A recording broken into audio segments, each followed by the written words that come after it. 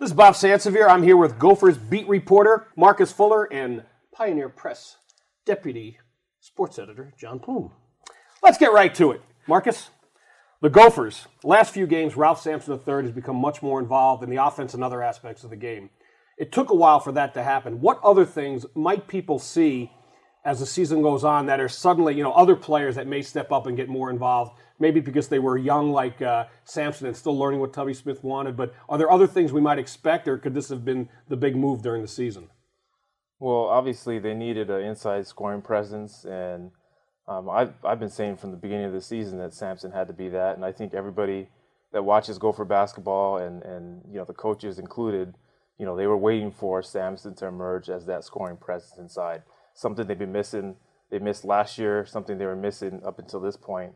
And, I really don't see too many of the other newcomers making a jump in production just because there's really no room for one other guy to fill a specific need.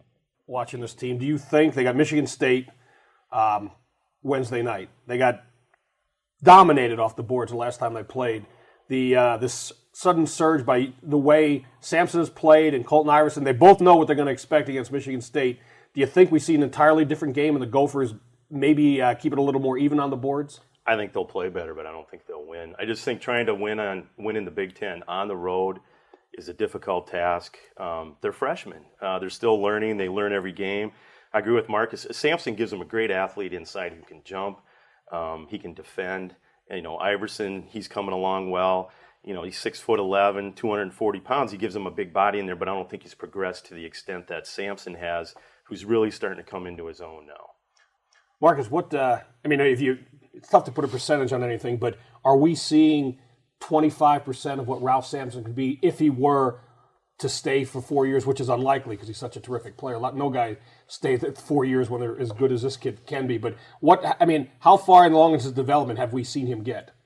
Well, I think that it's hard to put a number on it, but I'd say, his potential, if you look at anybody else on this team, and even in the Big Ten right now, his potential is off the charts just because of the fact that, he comes from the pedigree he does. You see his wingspan is about 7'4". He's got a hook shot. He's got a 15-foot jumper. There's some post moves that he's talked to me about, and I've seen him use it in practice that he hasn't used in games. And it's all about confidence. Gentlemen, thank you so much. Marcus, John, we'll talk to you next week.